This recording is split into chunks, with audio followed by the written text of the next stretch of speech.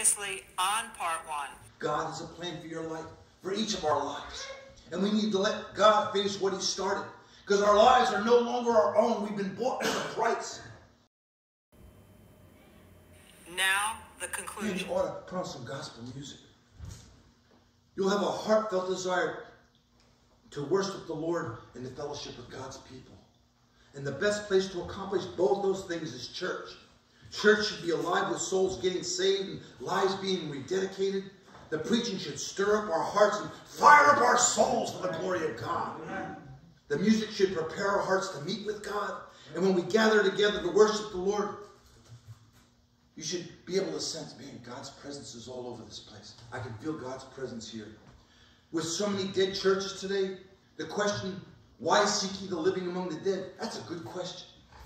Folks need to get out of dead religions, leave dead churches, and find a place where God is in the house. Amen?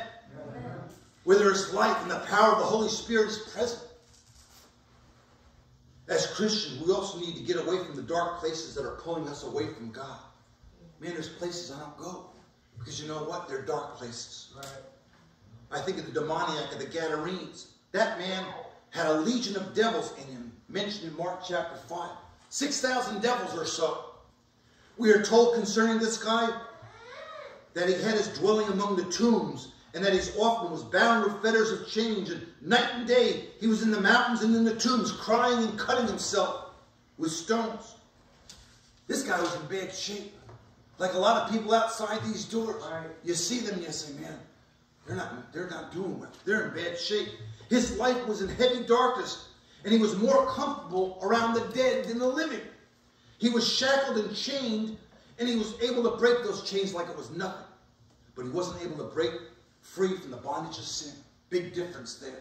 He could break those earthly chains, but he couldn't break those spiritual chains. Right. It's possible there's someone here today going through the same thing like that fellow, wandering around in the graveyard. You find yourself being drawn to dark things. Maybe you're dabbling in the occult, messing with witchcraft. Maybe you're here today and addiction has taken you to some dark places. You know why that demon-possessed guy was so comfortable in cemeteries and graveyards? Probably because a lot of his friends were buried there. And he was heading down that same path of destruction until he found Jesus. Amen. That demon-possessed man got gloriously saved and his life was forever changed. Jesus was able to set him free from the bondage of sin, was able to deliver him from a life of darkness to the life of salvation. Lastly, he brought him from that dead place he was dwelling into the land of the living. When the people of the city found him, he was clothed and in his right mind, sitting at the feet of Jesus. Friends, that's a transformed life right there. A changed life. That's resurrection power that is able to transform us from dead men walking to a child of the King. Amen. If someone claims to be saved and they're still living like a dead man, still walking in darkness, still clinging to old sinful habits, you got to wonder about that salvation. Now, I mention them a lot because there are some that claim to be Christians, but they're living dark lives. They have no interest in spiritual things, no desire for the things of God, but find themselves being drawn to dark places. They're more comfortable around the lost and darkness crowd than being around God's people. That don't make sense. There's something bad wrong with that. It's possible that they're also like this demoniac, hurting themselves. Suicide rate among young people is at an all-time high. Or maybe they're not hurting themselves, but they're just living such reckless lives. Spring break takes place now. Every year you hear about people falling off of balconies because they've been drunk, getting run over by a car because they're walking in traffic. Whatever it may be, they're living reckless lives. Whatever the situation, if your life is going in the wrong direction, you need to get turned around, going God's way before it's too late. And if you claim to be saved, you need to figure out why you got no desire for church or the Bible, or why you don't have interest in the things of God. Why seek ye the living among the dead? Good question. Which brings us to the final resurrection words to live by. And it's also found in Luke chapter 24, verse 6. He is not here, but is risen. Remember how he spake unto you when he was yet in Galilee. resurrection words to live by. He is not here, but is risen. The Lord Jesus rose from that tomb and returned to heaven, where he is seated at the right hand of the Father. He is risen. I like what the two disciples said after they had seen Jesus, the risen Savior, on the road to Emmaus. Luke 24 states that they returned to the apostles saying, "The Lord is risen indeed." In other words, there ain't no doubt about it. No question about it. He lives. There is encouragement in those words, because since Jesus lives, we live also. John 14:19. Yet a little while, and the world seeth me no more. But ye see me, because I live. Yea, ye shall live also. Whew, Lord, I don't fear death anymore. Used to tear me up worrying about death. Asking God, well, if I can die, let me die like this, let me die like that. Doesn't matter anymore. Whatever way I die, I'm going to live again. Here's another verse. 2 Timothy 2:11. It is a faithful saying, for if we be dead with him, we shall also live with him. Hallelujah. Here's the thing. We don't have to wait till we get to heaven to know the glory of God. We can experience kingdom living now, today. Notice what we're told in Ephesians chapter 2. You don't have to turn there. I'm just about done. Ephesians chapter 2, beginning with verse 4, says this.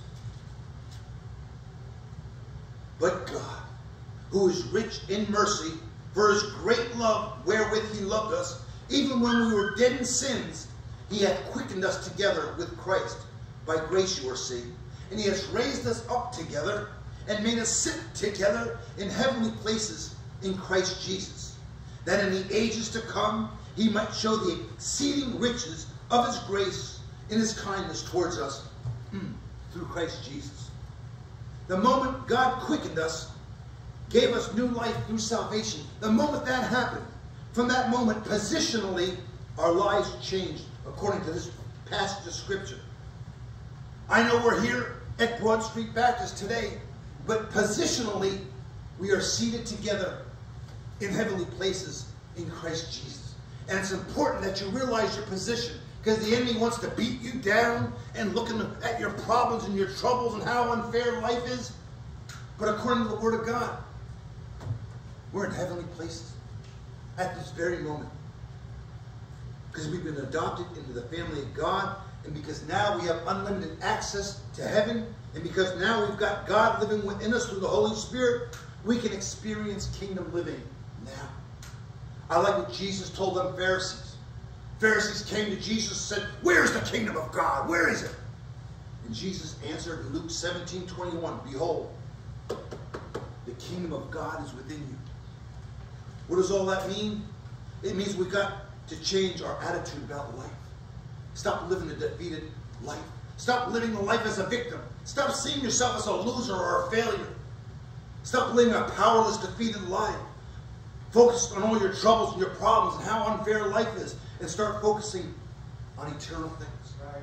Get your mind focused on heavenly things, victorious things. Here's a good verse. Colossians 3, verses 1 and 2. If ye then be risen with Christ, seek those things which are above, where Christ sits on the right hand of God. Set your affections on things above, not on things of the earth. Man, that's good counsel. Life's going to knock you down sometimes. Life's going to discourage you at times. Health problems are going to weigh you down at times. It's part of life. But guess what? We got heaven waiting for us. Right. This is as bad as it's going to get. Whatever you're going through right now, this world is as bad as it's going to get. We're heaven bound. Glory. We'll soon be out of here. Just like the risen Savior, we will rise up and be caught up to heaven. I'll close with this.